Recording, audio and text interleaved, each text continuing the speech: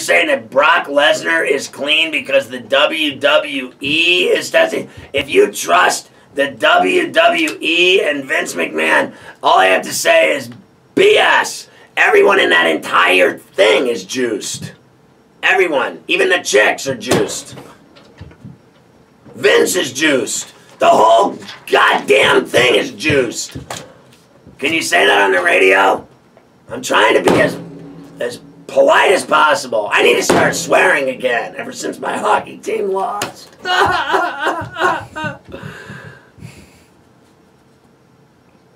Are you kidding me? Did you just say that to me? No, I love you. Get him another shot of beer because he just said that we have to trust Brock Lesnar because the WWE tests. Yeah. Yeah, we can't. We just cannot trust that. Thanks. That's all. That is so bunk. Is it? It's like, okay. First of all, the whole thing's make believe. Okay, isn't it like it's all a soap opera? It's fake. So, like, for God's sake, what is the point of even drug testing them when the entire thing is scripted? I know several of these guys have been on my show. They are all, I mean, literally, now I can't say 100%, but everyone I ever met was juiced. They were all juiced, and they admitted it to me on my show, one after the next. Do you remember the guy from Pittsburgh? What was his name? Kurt Angle? His head's going to blow off. It's going to blow off his face. His entire head's going to blow and shoot up in the air and blow. All the big, they're all juiced. Are you kidding me? Now all of a sudden they care about him after a couple of them hung themselves? Please.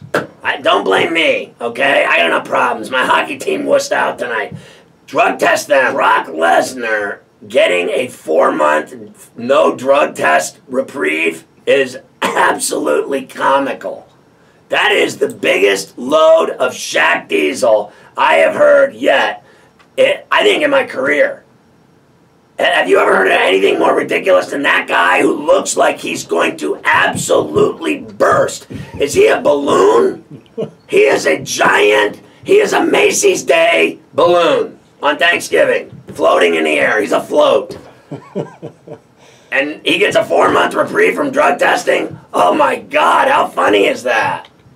And as Bob Arum said it last night, it's because the UFC is a monopoly. They do whatever they want. We have the strongest drug testing in the world in WADA.